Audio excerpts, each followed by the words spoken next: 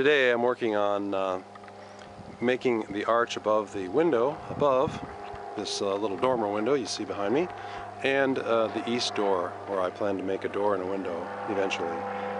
Believe me, this is just one guy's way. We all know a gentle curve can be quite attractive, especially around the house.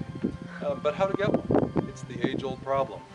So I'll tell you how I have figured out, for me, a way to make a segmented arch. When I cast the arches in this wall, I basically left them with a trapezoidal shape above, and then afterwards I went through and filled in all the pieces and made it a smooth arch. I'm getting ready to do something I've never done before. I usually draw most everything out in pretty good detail, and then I start cutting pieces and seeing how it goes together. I chose to make the pieces 8 inches long, which makes the angle 2.5 degrees. Our accuracy on a saw like this is probably within a ½ degree, so that's much more than we need. To cut these pieces, you want to flip the board every time you make a cut, like this. And then the angles will always be correct for your segmented arch. You want a trapezoid. Flip, and then I mark the saw at 8 inches. With such a small angle, it's really hard to tell which way the board is cut. By flipping the board each time, you ensure that the orientation of the angle cut is the way you need it for a segmented arch.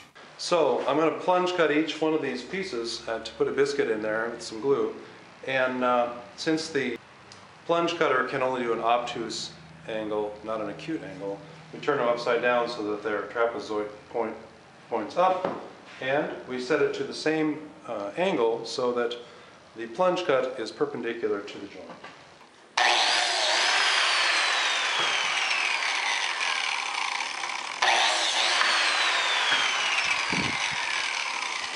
When you see that something's not right, it's usually easier to redo it than to work around it forever.